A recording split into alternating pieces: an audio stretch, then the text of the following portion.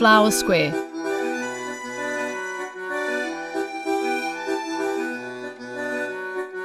This gate leads to Octagon.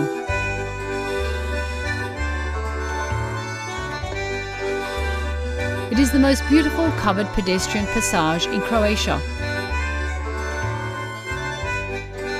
It links the square with Ilica Street. The octagonal central area gave the name to the place. This graceful structure was designed by Josip Vancaš and built in 1900. During the construction, Vancaš befriended a stray dog. When it died in an accident, he put up a plaque, which can now be seen outside. But it was built for the first Croatian savings bank. Even among the citizens of Zagreb, few people know there is a museum here. The only bank museum in Croatia. There are coins of ancient Greeks and Romans, since they lived in the lands of today's Croatia. The medieval coins minted by Croatians and the money of the Republic of Dubrovnik.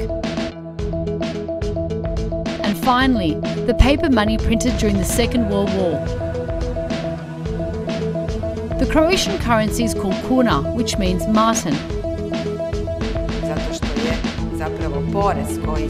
Because the taxes paid by serfs in medieval Slavonia were called kunovina, after the marten hides which were used as the currency at the time. This is the biggest collection of shares and stocks in Croatia. These stocks are also a reminder of Croatian history. Some of them are in foreign languages, as you can see here. This one is in Hungarian, and this is Italian, since this stock was issued in Rijeka in 1910. They are so exquisitely made that students of graphic arts visit the museum to examine them. The last and the most interesting collection is the piggy bank collection.